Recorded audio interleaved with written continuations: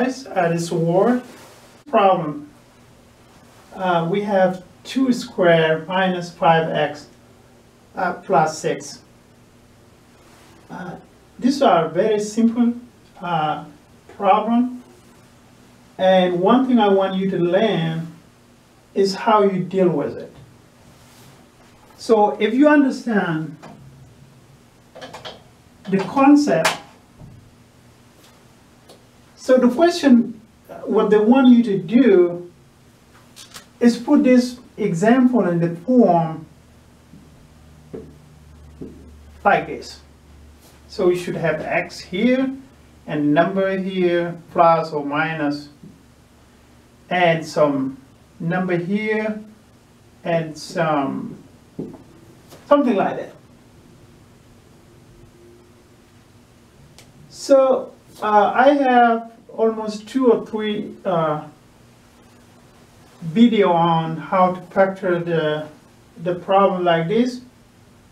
And what I want you to learn today is how you solve this type of problem. So the one thing you need to understand clearly is the last number here is control the answer you want to get. So what I mean by that is this one is the result of multiplication. 2 number times it gave you 6. The middle number is you combine or you add 2 numbers. And the one here is multiplication. 2 number times 2 number you get here. Of course, we don't have a number on this, but some example, you're going to find one of the example has a number, let's say 9.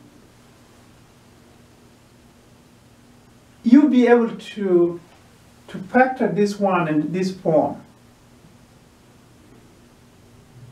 Let's say x or numbers here plus or minus.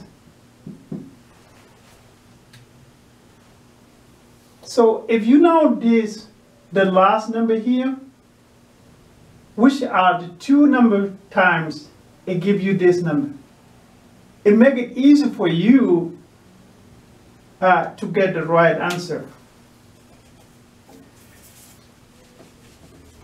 So let me show you what I mean. The last number is 6. And what are 2 number times it gives you 6? So let's begin with number 1. Is 1 times 6 equals 6. But if we have 1 plus 6 equals 7. So what I mean here, those 2 numbers, it have to be 2 number times this one will give you this number. And if you combine them or you add them together, it should give you this number. So 1 times 6 is not the right number. Why? Because 1 plus 6 equals 7. And what we have here is minus. Another thing also you want to learn on this one, because we say it's times, so those 2 numbers have to be a minus. And for you to get 6, because we know minus times minus, let's say 1 times 1, a positive 1.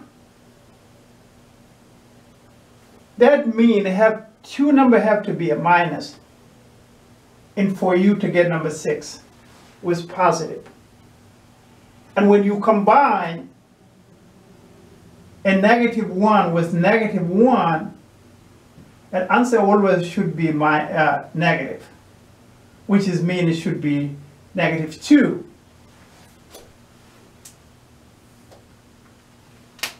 And that means 6, and that's how you should do it. If you're in exam, one thing you should do to get it right,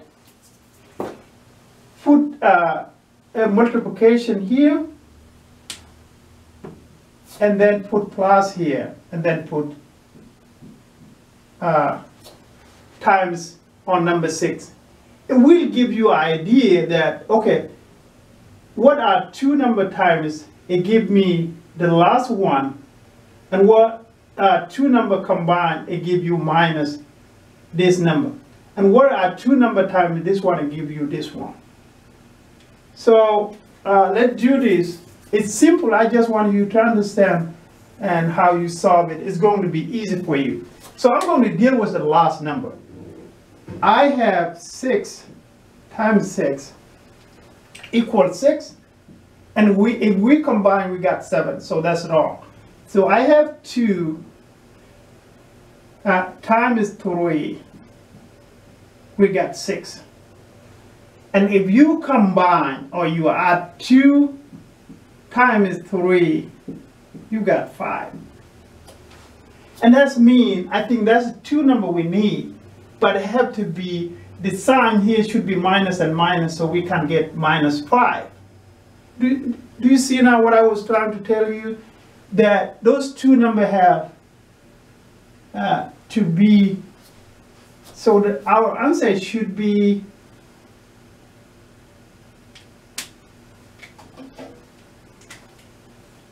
x minus 2 x minus 3.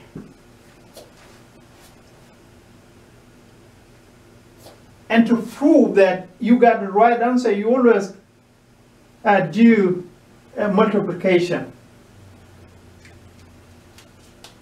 So let's try that so we can make sure we got it right. So what you do the first one and the first one here. And the same thing with the bottom. Go this way, you go this way. And then you combine the result.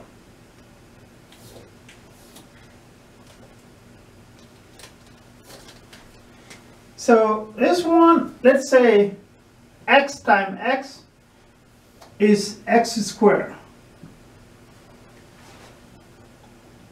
And x times 3 is minus 3x.